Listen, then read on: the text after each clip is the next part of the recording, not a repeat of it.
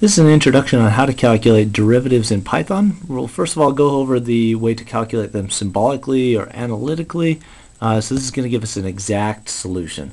Let's go ahead and just review derivatives. So we have, let's say, an expression 3x squared plus 1, and we want to take the derivative of that with respect to x. Okay, so then that's going to be 2 times 3x plus 0 over 6x.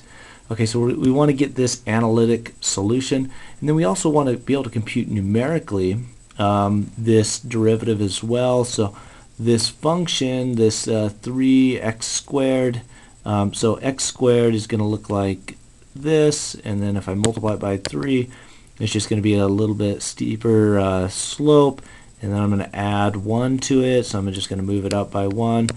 And then that's going to look something like this. Okay, so what I can do is say I want to evaluate my derivative at x equals 2, and then it's going to use a finite difference approximation. It might take a point above and a point below, and then calculate the slope. Okay, so that would be this is y and that's x. So it would be delta y over delta x is going to be equal to the slope.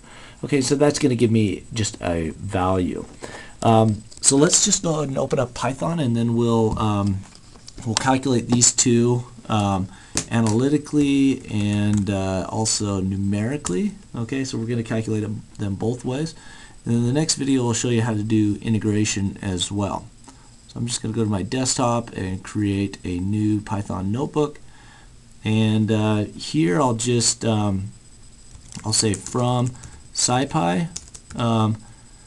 .misc, so from the miscellaneous package, we'll go ahead and import derivative.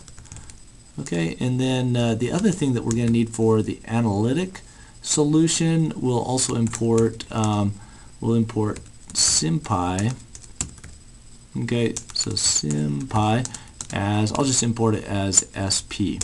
Okay, so this is how we do our numeric derivative, and this is how we do our analytic one. So first of all, for the Sympy, we'll go ahead and just create a new variable x, and that'll be Sympy.symbol.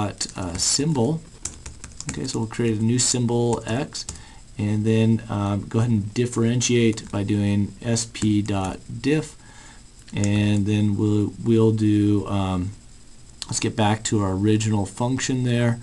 Okay, so here is our original function that we want to try to differentiate. So that's going to be 3 times x, okay, and that's going to be squared plus 1, and then I'm going to differentiate it with respect to x. Let's go ahead and just calculate that and see what it gives us. I'll go ahead and comment that out. Okay, so that gives us 6 times x. Okay, so there we have the analytic derivative. Now let's go ahead and calculate this numerically as well. We're going to use this derivative function, and let me see if I can put a print statement there. Still have that print out. Okay, so I printed out the derivative value there, the symbolic form.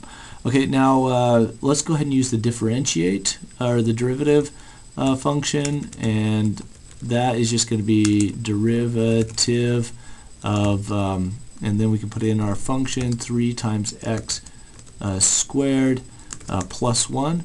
We actually need to give it a function here. Okay, so before this I'm going to define a function, define a new function of x, and then I'll return 3 times x squared plus 1. And then here in my derivative, I'm going to put this f, and then the value that I want to evaluate this at.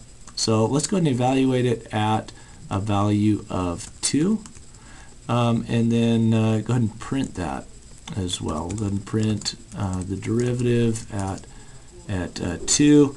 Okay, so if we plug in 2 for x, then the derivative is going to be equal to 12. Okay, so the slope right here is equal to 12 at a value of x equals 2. Okay, so this is how we calculate these in Python. If you want to, you could also create a plot just to verify these as well. So I'm just going to do matplotlib inline, and then from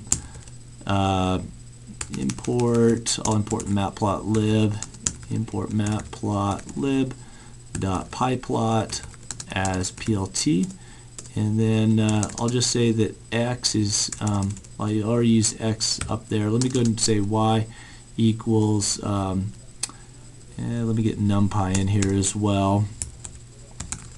Import numpy as np, and then I'll do a linspace, linearly spaced values between maybe -3 and +3, and then we will go ahead and create a new plot. We'll do plt.plot, and we'll do y and f of y. Okay, and there is our plot, okay, of this function, and the slope right at the value of 2. That was going to be a slope of 12. Okay, and then if I wanted to plot the derivative of this as well, okay, I'd have to create maybe a new function here.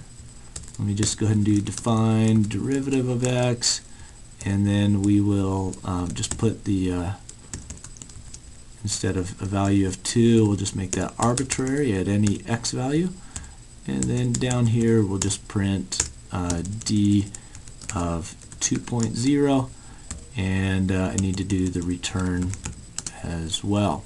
Okay, and then I can plot the derivative y and the derivative of y. Okay, so there it is right there, the derivative. It goes negative, and then it then goes positive. If you look up the value of 2, you can see that equals 12 right there. Okay, so there's the derivative and the original function as well. This line equals 6 times x, so you can see that. And then the next video we're going to cover how to integrate functions. So this is how to take the derivative symbolically or else numerically as well.